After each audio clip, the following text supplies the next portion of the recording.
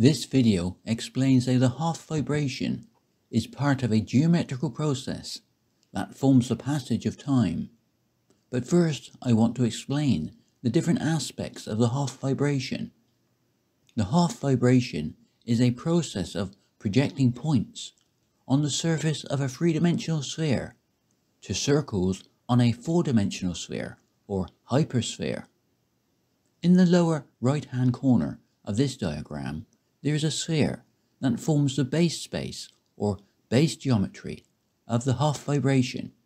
All Hopf vibrations emerge from this spherical geometry.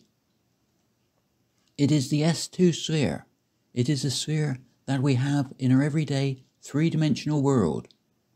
We can have an objective understanding of this with the dynamic four-dimensional hyperspace representing time, or as a geometrical process, the curvature of space-time. The sphere is representing an electron sphere of probability that surrounds the nucleus of an atom. The points on the surface of the sphere can represent a geometrical process based on Huygens Principle of 1670 that says every point on a wavefront has the potential for a new spherical light wave. We can think of the points on the curvature of the wavefront as potential light-photon-electron interactions or couplings. This process of projection in the Hopf vibration is formed by the absorption and emission of light waves.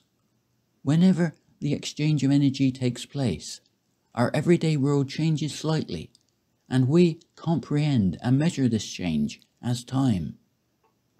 The circles in the Hopf vibration represent electromagnetic field lines, with the two-dimensional surface of the base sphere forming a boundary condition or manifold for positive and negative charge as a probabilistic future unfolds with the exchange of quantized energy. This boundary condition or manifold forms the potential for the four dimensions that we have in the mathematics of the Hopf vibration. In this theory, the photon and electron are two aspects of the same geometrical process of spherical symmetry forming and breaking. This spherical geometry is not embedded in three-dimensional space, but forms the characteristics of three-dimensional space, with the two-dimensional surface forming the fourth dimension of time. This concept is supported by the fact that light photon energy is continuously exchanging into kinetic energy of matter in the form of electrons. Kinetic energy is the energy of motion. It is the energy of what is actually happening as the future unfolds.